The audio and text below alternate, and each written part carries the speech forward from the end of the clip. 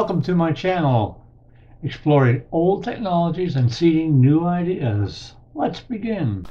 There's lots to explore before you throw old appliances out. Consider the interesting parts inside. At least that old microwave may have some screws for your next project.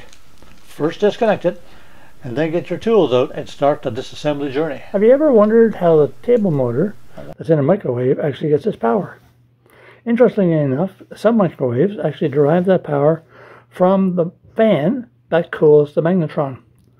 The fan is actually broken into two sections, whereby it can actually provide 24 volts of power as an auto transformer from the winding that runs the fan.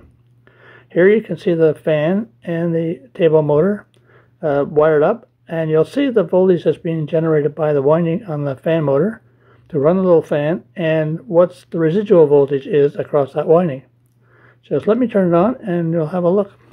As I apply 120 volts of AC line voltage to the circuit, the white fan motor's winding splits out 23 volts of AC power for the small table motor. The balance of 100 volts is shown on the meter above. Now let's take that table motor and put it back into the microwave box, along with the light, and create a 19-inch wide, 9-inch high, and 1-foot deep photo box. This is one simple example of how you can repurpose an old appliance.